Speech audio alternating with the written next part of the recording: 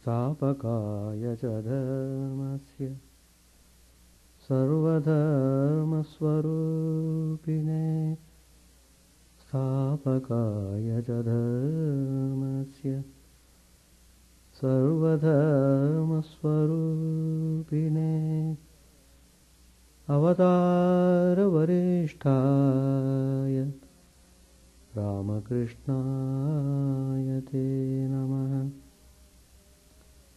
Asato ma sadgamaya Tamaso ma jyotirgamaya Mrityormamritangamaya Om Shanti Shanti Shanti. Let us offer our salutations to Sri Ramakrishna, the embodiment of all religions, the Supreme God Incarnate. Let us pray to Him to lead us from the unreal to the real, to lead us from the darkness of ignorance to the light of knowledge, to lead us from death to immortality. We have been studying Gospel of Sri Ramakrishna. Today's topic I have chosen the Paramahansa. Paramahansa, in fact, one of the visitors was asking what is the meaning of the quotation there about the Holy Mother bust there in the chapel. There it is written Tannoham Saf Prachodayat. Below the monogram, that verse, that Sanskrit quote is there. He was asking, what's the meaning of that? Hamsa, Tannoham Saf Prachodayat. And I told, that means may we realize that Brahman. That's the meaning. It is really so. Paramahamsa means Supreme Brahman. And there is another meaning also, ordinary meaning. Ordinary meaning means, Paramahamsa means an ascetic of the highest order. There are so many ascetics are there at different levels, depending upon their realization, purity and character. Paramahamsa means who is well established in the divine qualities, who identifies himself with the whole universe.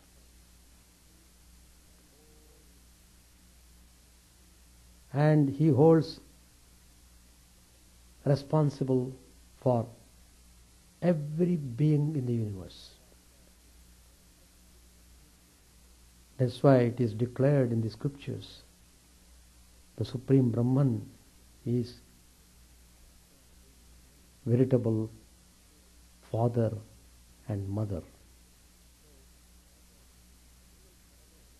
So, the real father and real mother, this concept has come from Brahman himself. Because Brahman has created the universe, so he should be the father. Who else can be? And he is operating this universe. He is extending his affection and concern about the continuation of the universe, continuation of the creation. So, who else but Mother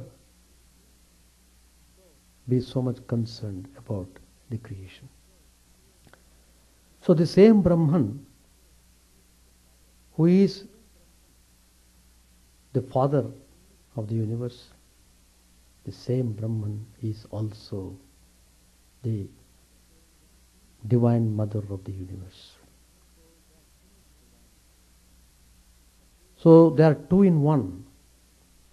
That means there is absolutely no difference between the the father and the mother. In the highest sense I am talking about. If you read Sri Ramakrishna's life, there are many passages where Sri Ramakrishna declares that there is no difference between myself and Holy Mother. In the same way, if you read Holy Mother's life, she also has mentioned there is no difference between me and Sri Ramakrishna. In fact, when Sri Ramakrishna attained Mahasamadhi, when he left his mortal frame, Holy Mother made a remark, I lost my mother. Probably you will be surprised how Holy Mother is addressing Sri Ramakrishna as mother, who was her husband. But because it is a fact. So, the manifestation of Brahman is through these qualities, manifesting the divine qualities, at the same time behaving like human beings, which is really very extraordinary. To be human, at the same time be divine. So, these special type of manifestations are aware of their human quality and also well aware of their divine dimension. Sri Ramakrishna himself has explained the characteristics of Paramahansa in the Gospel. In his life also you will find how he declares in front of the scholars and pandits that one who was Sri Ramchandra in Treta Yuga, who was the incarnation of Brahman, and who was Sri Krishna in Dwapar Yuga, the incarnation of the Brahman. Now in this age, that Brahman has come in the manifestation of Sri Ramakrishna.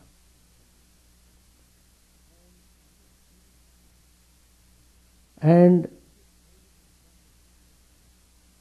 in this unique incarnation, what is the special quality we observe?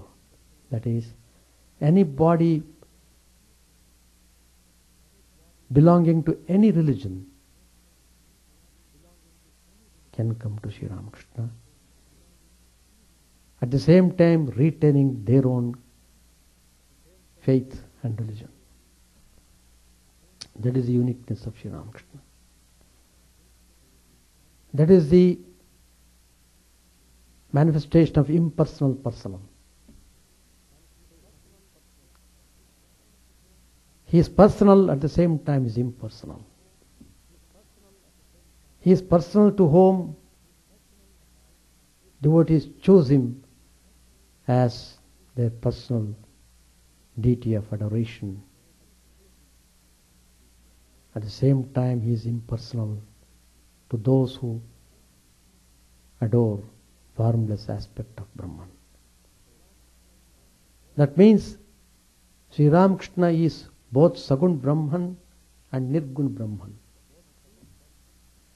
Both Brahman with attributes and Brahman without attributes. So, that is the unique incarnation where he has revealed himself as Brahman, the substratum of the whole creation, at the same time most lovable father and mother of the universe. So as long as he retained his human manifestation, he would always cherish the ideal that he was a child of the Divine Mother. 100% he was like a baby. So you could see most fantastic, fascinating guilelessness of the child in Sri Ramakrishna. The most advanced soul looks like a baby. That's the indication. One doesn't have to show any miracle power. One doesn't have to show any occult powers or siddhis to convince others about his realization or his spirituality. Just guilelessness of the face itself is indication of to what extent the person has realized the truth.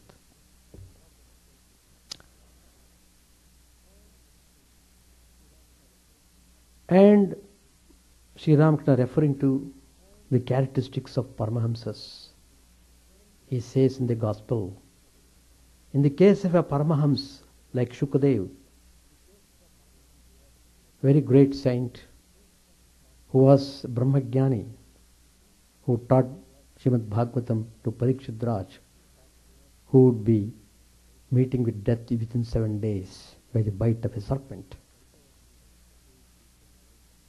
So before he would cast off his body, he wanted to hear Srimad Bhagavatam.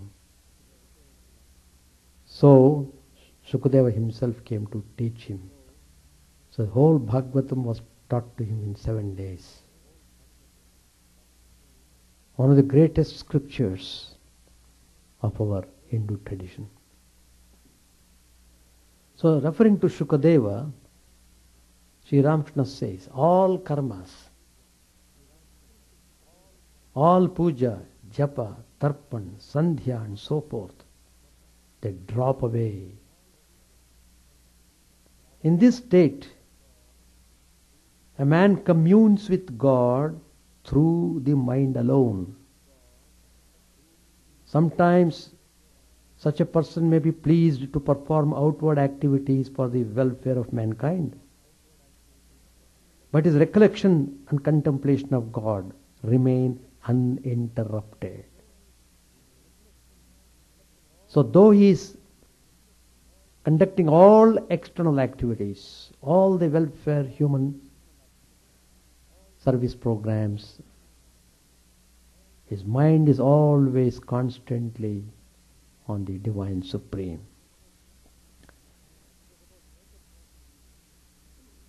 It was about 8 o'clock in the evening.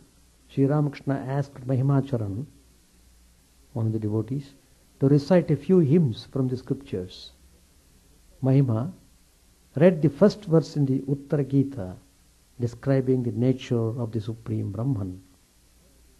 He, Brahman, is one, partless, stainless, and beyond the ether, without beginning or end, unknowable by mind or intelligence. Finally, Mahimacharan came to the 7th verse of the 3rd chapter, which reads, the twice born, that is Brahman, worships the deity in fire. The Munis, that is the sages, ascetics, contemplate him in the heart. Men of limited wisdom see him in the image. And yogis who have attained same-sightedness behold him everywhere. No sooner did the master hear the words, the yogis who have attained same-sightedness, immediately Sri Ramakrishna stood up and went into samadhi, his arm supported by the splint and bandage. Speechless, the devotees looked at this yogi who had himself attained the state of same-sightedness. To the Divine Mother, Sri Ramakrishna addresses, Mother, thou hast done away with my worship. Please see, Mother, that I don't give up all desire. Mother, the Paramahansa is but a child. Doesn't a child need a mother? See how he talks about. Therefore, thou art the mother and I am the child. How can the child live without mother? In another place, Sri Ramakrishna says, one succeeds if one develops a strong spirit of renunciation. Give up at once with determination what you know to be unreal. Once, Sri Ramakrishna says, when I was seriously ill, I was taken to the physician Ganga Prasad Sen. He said to me, I shall give you a medicine, but you must not drink any water. You may take pomegranate's juice. Everyone wondered how I could live without water. Is it ever possible? But I was determined not to drink it. I said to myself, I am a Paramahamsa and not a goose. I shall drink only milk. A Paramahamsa is one belonging to the highest order of monks. The word also means, Hamsa also means swan. There is a popular tradition in India that a swan can separate the milk from the mixture of milk and water. It is said that a secretion of acid turns the milk into curd or yogurt, which the swan eats, leaving the water. And then Sri Ramakrishna gives instruction. You have to spend a few days in solitude. If you but touch the granny, there is a game of hide and seek. There is a particular game. If you touch the granny, you are released from the game. So if you but touch the granny, you are safe. Turn yourself into gold and then live wherever you please. That means first you realize God and divine love in solitude. After realizing God and divine love in solitude, one may live in the world as well. That's why I asked the youngsters to stay with me, Sri Ramakrishna says. Why he was fond of youngsters? Because they will develop love of God by staying here a few days. After that, they can very well lead the life of a householder. Point is, they should develop love of God. That's the important point. Some may attain the state of a Paramahamsa as a result of practicing years of spiritual discipline. But Sri Ramakrishna was a Paramahamsa, sprung as it were from the earth like a natural emblem of Shiva. Shivalinga also is not created. It does sprout itself from the earth. Nobody knows from where he has sprouted. Born of a pious Brahmin couple on Friday 1836 at Kamarpukur, a village of Bengal, in 1856. Sri Ramakrishna became the priest of the Kali temple at Dakshineshwar. Without any formal education of scriptures, he transformed the basalt image into the living goddess, nay, became one with her through the intensity of his love. The words of wisdom that came out of his lips stunned even scholars. Like a swan, his tongue secreted a juice which separated milk. What is the milk? Divine virtues like devotion, dispassion, etc. That is the milk. Separated milk from water. What is the water? Evils like lust, anger, etc. That juice was the name of the mother. He drank no ordinary wine, but his soul was always drunk with the wine of everlasting bliss. He kept his cup filled to the brim with it by constantly calling on Divine Mother. Seated on a wooden cot, with a blissful face and half-closed eyes, he welcomed all from diverse religious traditions. To all he offered this intoxicating elixir of immortality. He did not go for school learning education. Very important point. Paramahansa Dev had realized in his youth the futility of mere bread-earning education. Nor had he read any scriptures. Yet he unraveled the profound and subtle mysteries of spirituality. He pointed out that the essence of the Gita was one got by repeating it 10 times. Then it becomes Tagi, which means renunciation. The essence of Vedanta was that Brahman alone is real. The object of study was to be able to churn the butter from the milk of the mind. It was to enjoy the sweetness of the Lord like a bee and to shun the festering source. The object of study was to cultivate love and devotion for God. It was in love's elixir that he delights and could not be grasped through the Vedas or Tantra or the 6 darshanas. Only a devotee could enjoy the bliss of communion. A mere jnani was like a pot without any rice put on fire, who only argued. Sri Ramakrishna's experiences have surpassed even the Vedas. How could the mere Pandits, with their little book learning, match his knowledge of reality, his purity, his renunciation? They quoted glibly from the scriptures, but they were still attached to lust, money and power. And the Paramahansa's purity was that of a child who cannot distinguish between a man and a woman. The purity of these few Paramahamsas is all that holds the world together. They do good by simply being, and they know it not. They just are. This is the quotation of Swami Vivekananda in his complete works. The purity of these few Paramahamsas is all that holds the world together.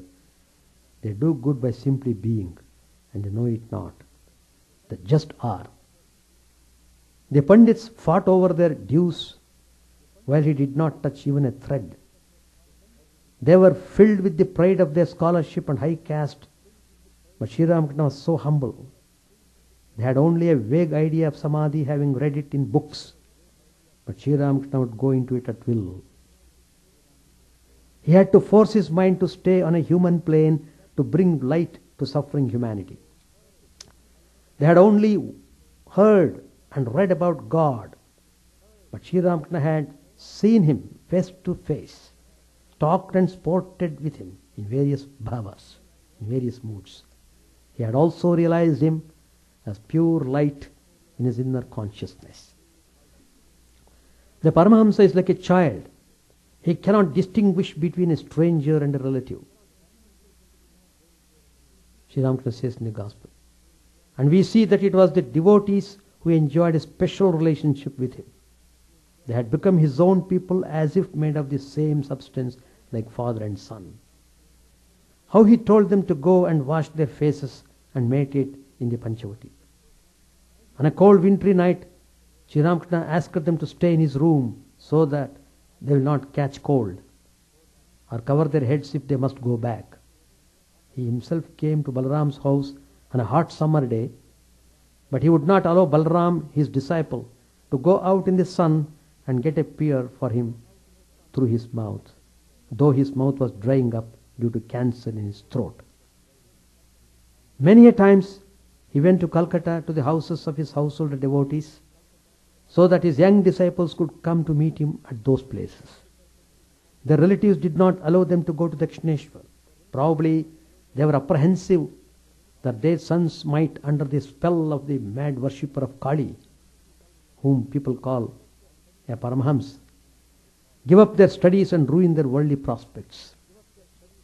But their Guru graciously led them beyond this maya of endless births and deaths, beyond this prison house of the world, to that realm of freedom, where there is eternal peace and bliss.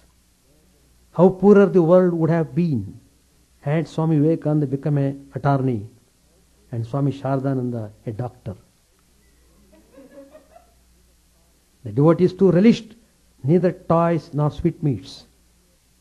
Their only joy was to see and hear the nectarian words of Thakur, the beloved companion of their souls, their all in all.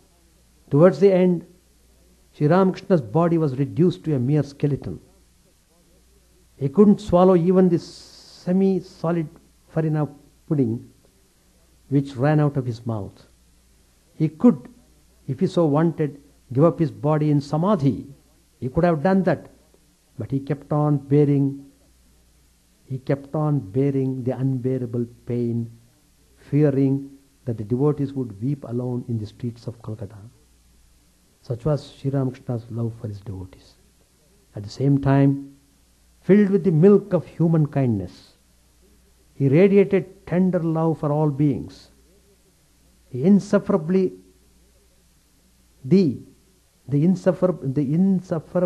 arrogant Hazara lost no opportunity to harass the Paramahansa. Hazara criticized him for his love for the young aspirants, for his social and religious unconventionality. Still this critic Hazara was blessed by Sri Ramakrishna's vision in his last moments, and even this person who criticized Sri Ramakrishna, he was also liberated. The troublemaker Hazara was there to add to the play and so a part of Divine Mother's Leela. Towards his end, people flocked to the Paramahansa, hankering after peace or thirsting for spirituality.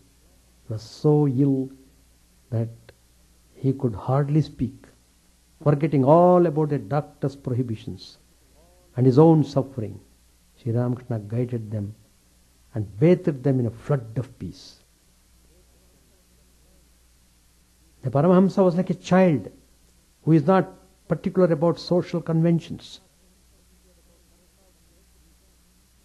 He comes out naked before strangers. Many a times, getting up at dawn, the devotees saw Sri Ramakrishna singing or dancing completely naked. The embodiment of pure light and consciousness that he was. What garment could cover his naked soul? How peerless, how brilliant was the glory of the soul that through him shone, just covered with flesh for a support.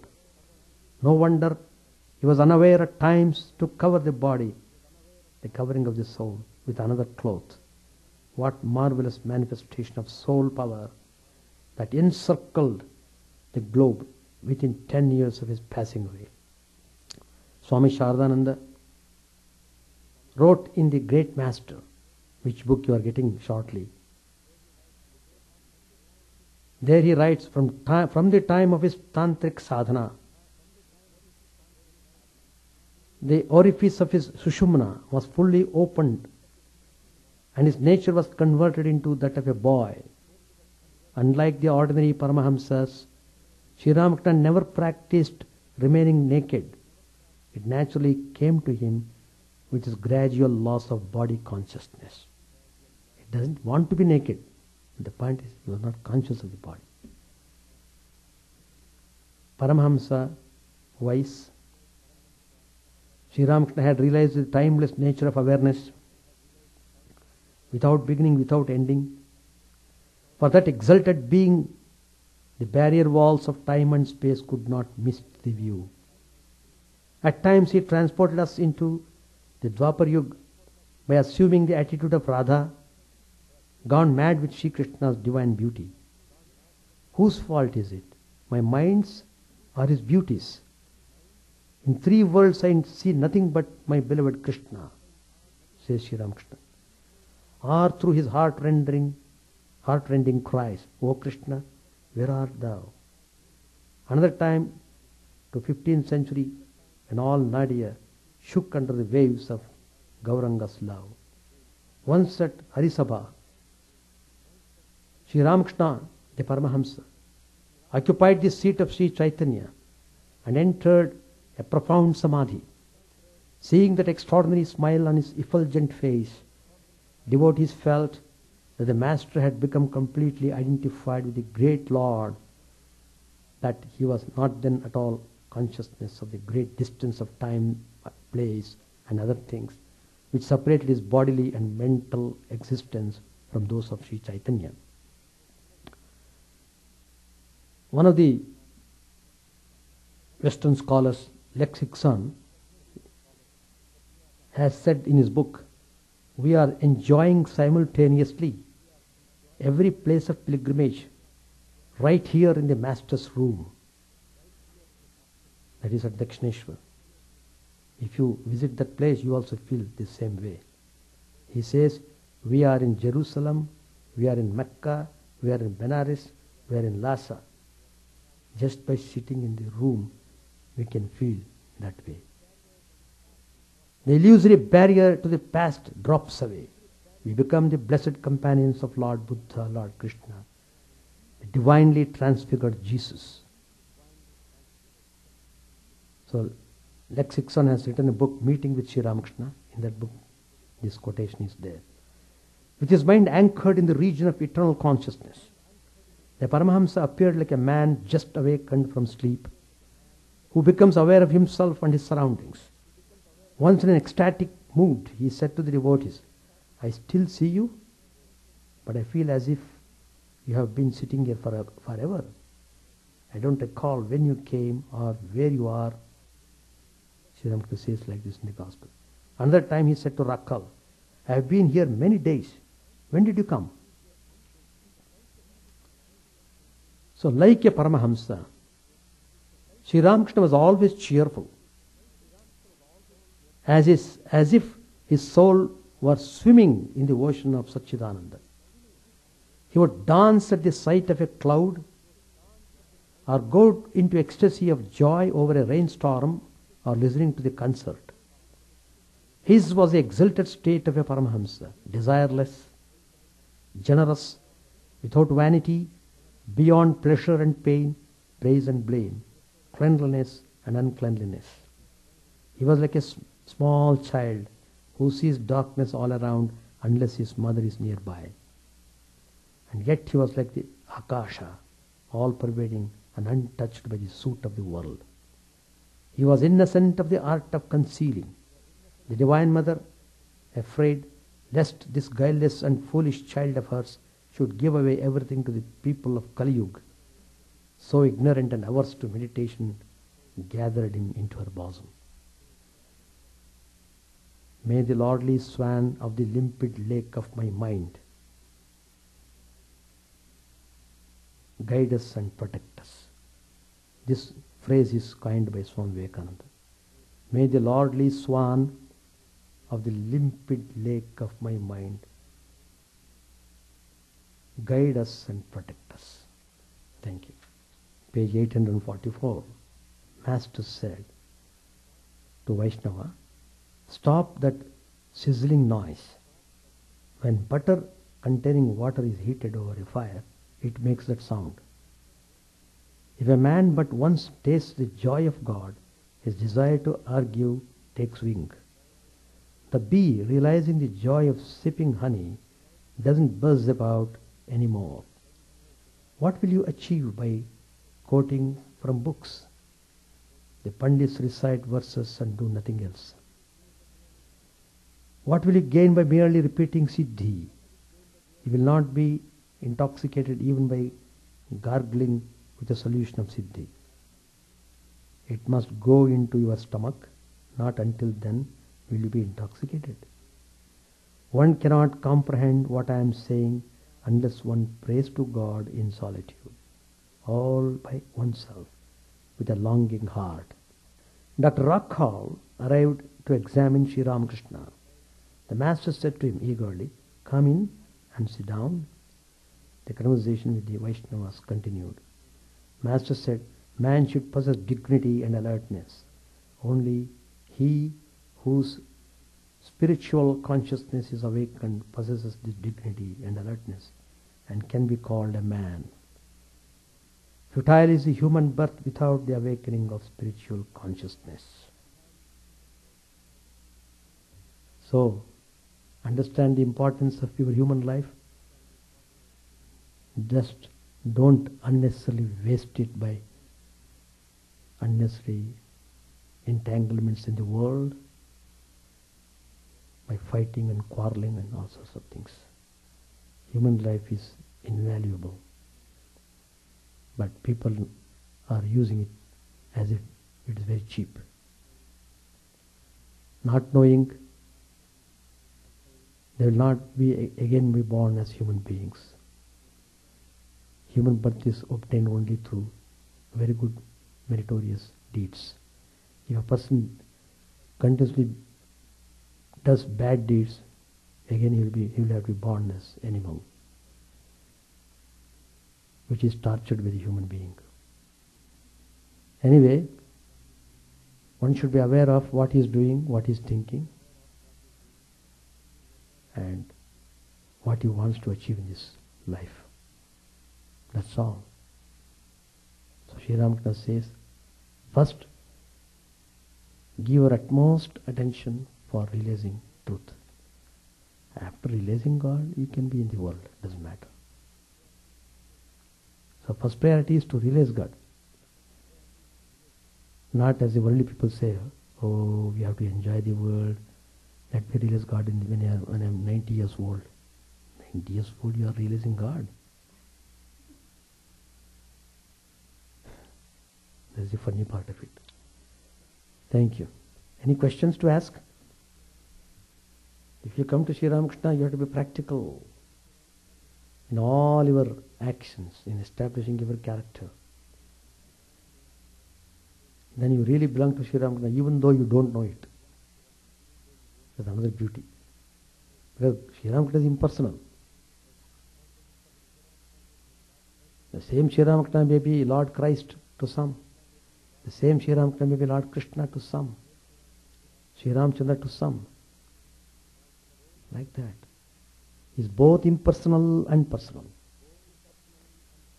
Not only that, he is beyond both of these. That's Vijnana.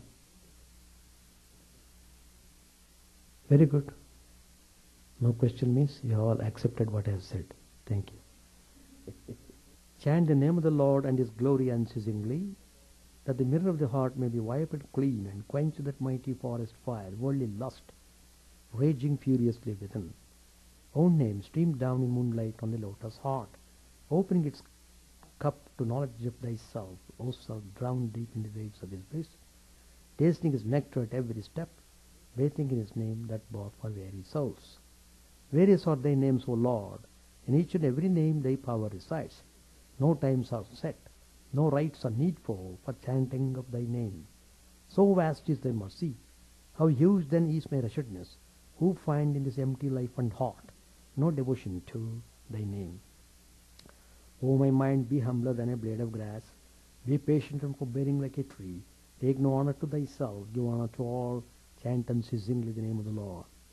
O Lord and soul of the universe, mine is no prayer for wealth or retinue, the playthings of lust or the tithes of fame.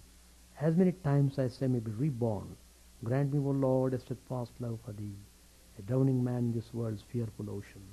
He is thy servant, O sweet one. In thy mercy, consider him as dust beneath thy feet. How I long for the day when an instant separation from thee, O Lord, will be as 1,000 years, when my heart burns away with its desire, and the world without thee is a heartless void. Prostrate at thy feet let me be, in unwavering devotion, neither imploring the embrace of thine arms, nor bewailing the withdrawal of thy presence, though with tears my soul asunder. O thou who stillest thy hearts of thy devotees, do with me what thou wilt, for thou art my heart's beloved, thou and thou alone. O Lord, lead us from the unreal to the real, lead us from darkness to light, and lead us from death to immortality. May all be free from dangers, may all realize what is good, may all be actuated by noble thoughts, may all rejoice everywhere. May all be happy, May all be free from disease. May all realize what is good. May none be subject to misery. May the wicked become virtuous. May the virtuous attain tranquility. May the tranquil be free from bonds. May the freed make others free. May good betide all people.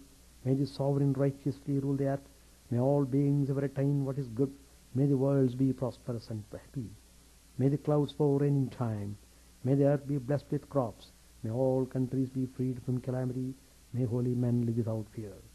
May the Lord, the destroyer of sins, the presiding deity of all sacred works, be satisfied. For he being pleased, the whole universe becomes pleased. He being satisfied, the whole universe feels satisfied.